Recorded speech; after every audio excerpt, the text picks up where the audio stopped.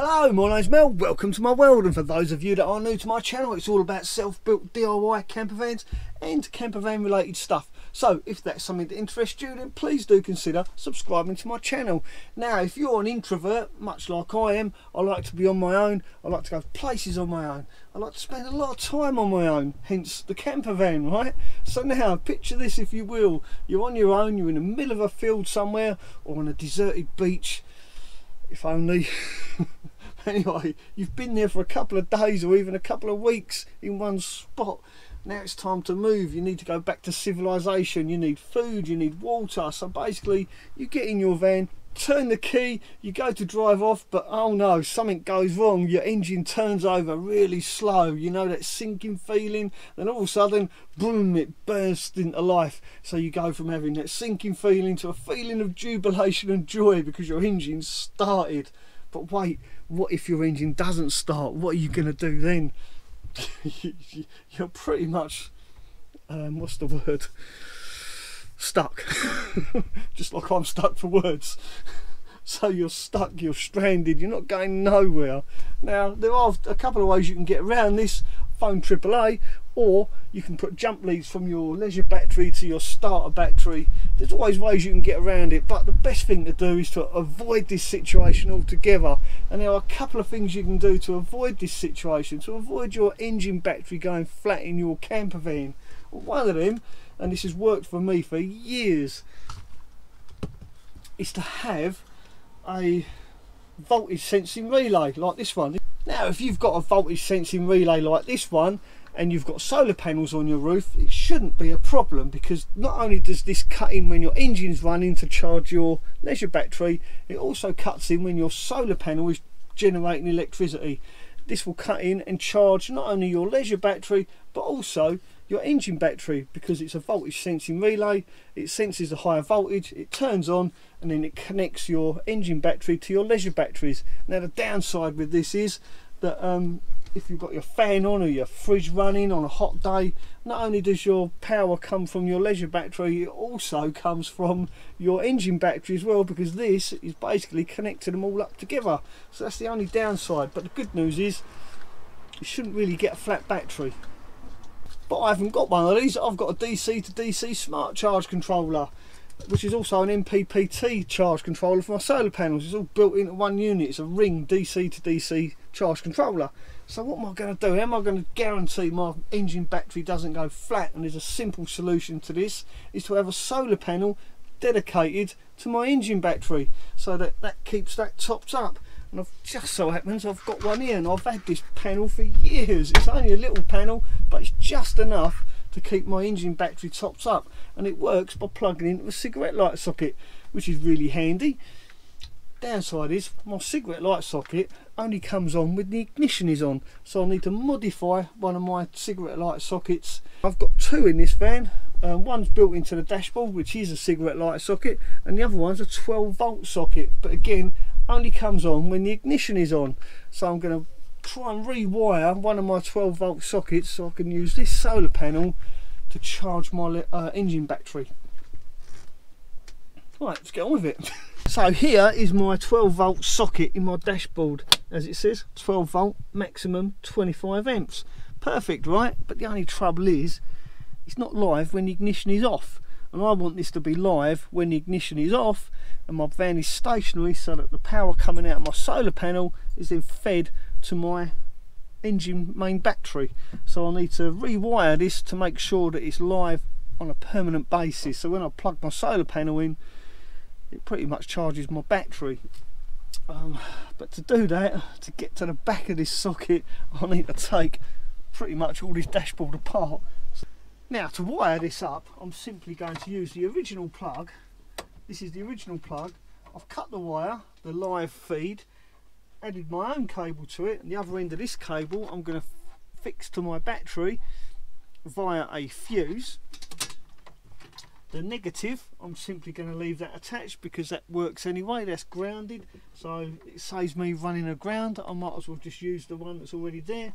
And then this original plug, I can simply plug back into the back of this, put it all back together, and then connect the other end of this to my battery, like I say, via a fuse.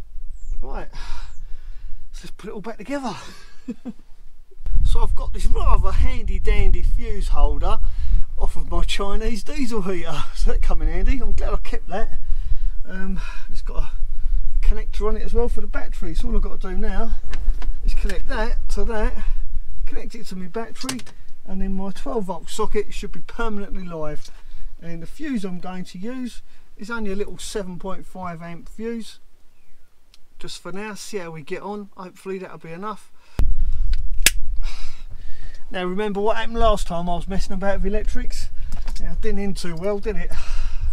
Now even though the battery tray's plastic and there's nothing really for this wire to rub against except the lid that goes over the battery box is metal, so for that reason I'm going to use some armoured cable protection stuff.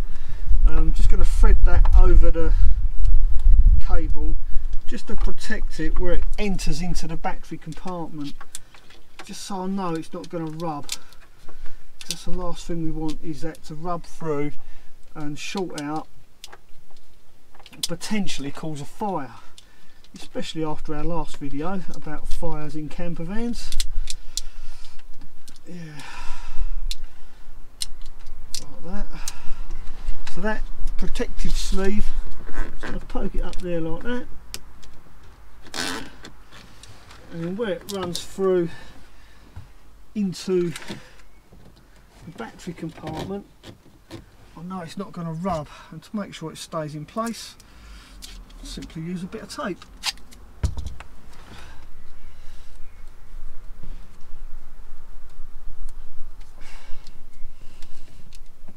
There you go. Right. Now where it enters into the battery compartment, I know it's safe, it's not going to rub on anything. So now all I need to do is connect it up, but before I connect it up I'm actually going to remove the fuse. Because we don't want it to go bang, do we? Not after last time anyway. Mind you, it's a little bit late in the day, so this video may go up a little bit late today. Here we go. Now there's my cable coming through with the armoured sheath over it, because there's a lid that goes over the top and that's going to protect my cable. The rest of that's just going to tuck in there. There's plenty of room. There's no, I mean, it's a bit long, I know, I could have cut it a bit shorter, but that's alright, it's not going to snag anywhere. We can just lay that on top of the battery like that, put my fuse in, hopefully, fingers crossed, nothing goes bang. So let's put our fuse in and hopefully nothing goes wrong. I'll find the hole, there it is. Just kidding. There we are, that's alright, that's in there. So now this should be live. Now how do I test it? How am I going to check that that's actually working? I need to find something to plug in. Oh no, my pump. So this is my nice new pump, and I brought this to pressurise my water tank, because my water tank works from pressure. I haven't got a water pump. The tank itself is pressurised with air, and yeah, that's what makes me water come to my tap. So I'll plug this in, switch it on, it should work. There we go, brilliant. Now plug my solar panel in now. Let's just get it up against the window, plug it in. It should have, if it's in there, I think that's in, should have more voltage. Yep, there we go, 12.62 volts. So that means my battery is now charging by my solar panel. There we go, success. Right, let's put it all back together. Put the lid back on. Right. Put this back on now.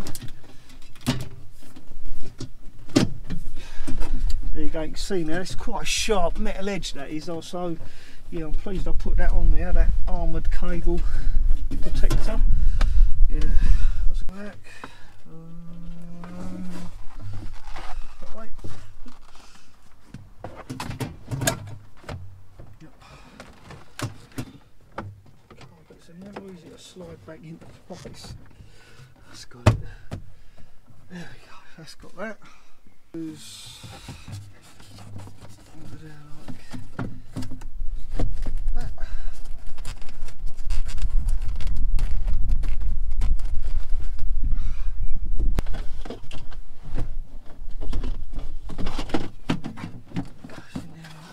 Turn that like that, push that in there like that.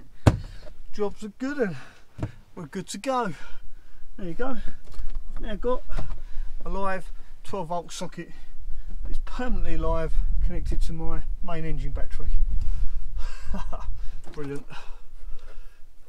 Oh, put all this crap back in there now.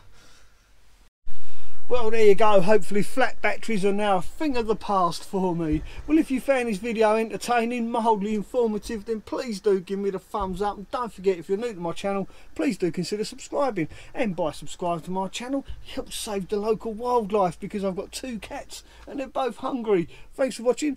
Ta-ra for now.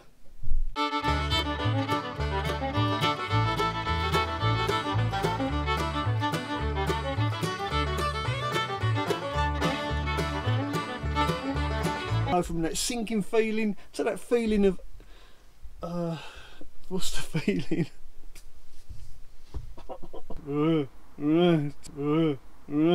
Boom, it burst into life.